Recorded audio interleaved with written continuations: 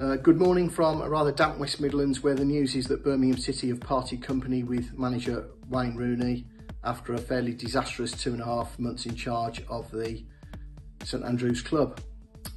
During that time, Birmingham picked up the fewest points, won the least matches and conceded the most goals of any team in the division, and perhaps it was inevitable following the events at Elland Road on New Year's Day that a parting of the ways was inevitable when the fans turned on the former Manchester United and England great. People will ask what now for Birmingham City and what now for Wayne Rooney, and whether or not this was inevitable from the very start, whether it was doomed. It was a difficult brief, taken over from John Eustace, who had taken the club into 6th place following a bright start to the season.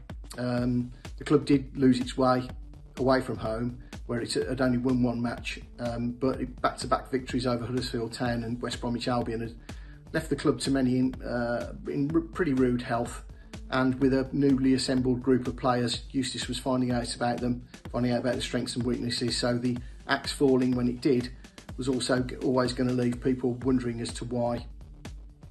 Well, the answer was evident at the unveiling, where Gary Cook, Chief Executive Gary Cook, made it clear that the club wanted a new brand of football. It saw that progressive football was the way forward, and they asked Rooney to provide it.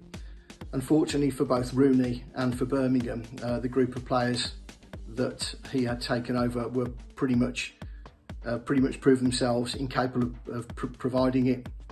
Was the decision to part company with him inevitable? Was it doomed from the start? I don't think it was.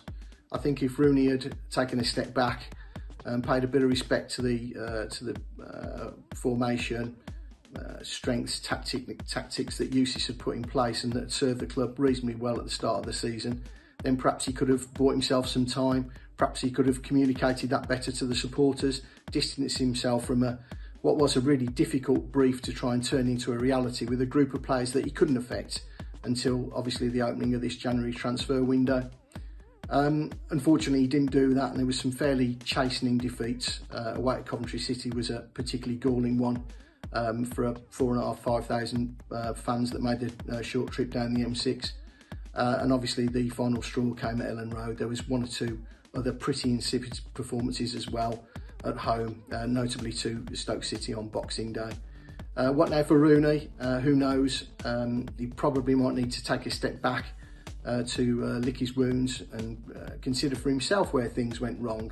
I have to say, on a personal level, I very much enjoyed his company. I found him to be very open, very engaging, and I just feel it was a bit of a shame that this, what was an exciting project, couldn't be taken to some sort of fitting conclusion for all concerned. But for Rooney, it's probably a period of reflection, introspection, and to work out exactly where he takes his career now after pretty inconclusive spells at Derby County and DC United, and clearly this one is going to go marked down as a failure. As for Birmingham City, they will sift through the raft of applications and candidates. They've got a little bit of time before they play Swansea City in a couple of weeks. They've got the game against Hull in the FA Cup, obviously on Saturday. But Steve Spooner has been placed in charge. He knows the club inside out, back to front, and hopefully there is good times ahead, because there's been plenty of activity, positive activity, away from the club. Unfortunately, it's just been out on the pitch, with the net result that Wayne Rooney's lost his job.